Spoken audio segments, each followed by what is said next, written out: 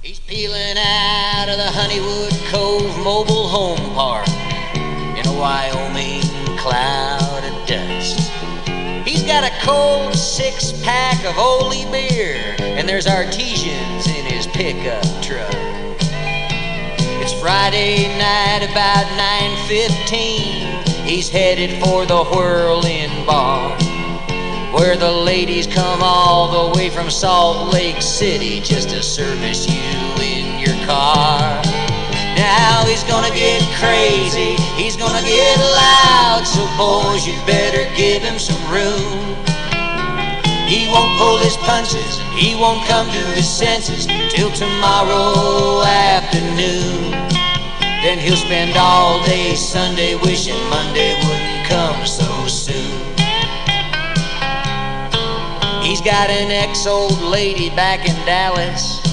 She's got the paper on everything he owns. There's a warrant out on the pickup, and her lawyer's on the phone.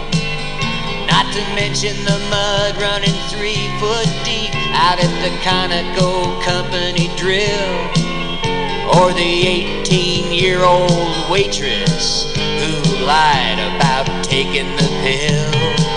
Now he's gonna get crazy, he's gonna get loud, so boys, you'd better give him some room. He won't pull his punches, and he won't come to his senses until tomorrow afternoon. Then he'll spend all day Sunday wishing Monday wouldn't come so soon. Hey! Last call for alcohol. Some lady in spandex pants is trying to talk him into doing what he would if he could, but it's a little bit too late for that, and he knows he probably can't. Save himself $25, maybe even $26, and he'll need it, 'cause right out there in the parking lot where his pickup used to be, there's a note from some banker down in Dallas saying you can miss 1 payment, Bubba, but you can't miss 3. And Bubba comes out and he says, "Hey, where's my freaking truck?" Now he's gonna get crazy, he's gonna get loud, so boys, you better give him some room. He won't pull his punches, and he won't come to his senses till tomorrow afternoon. Then he'll spend all day Sunday wishing Monday wouldn't come so soon.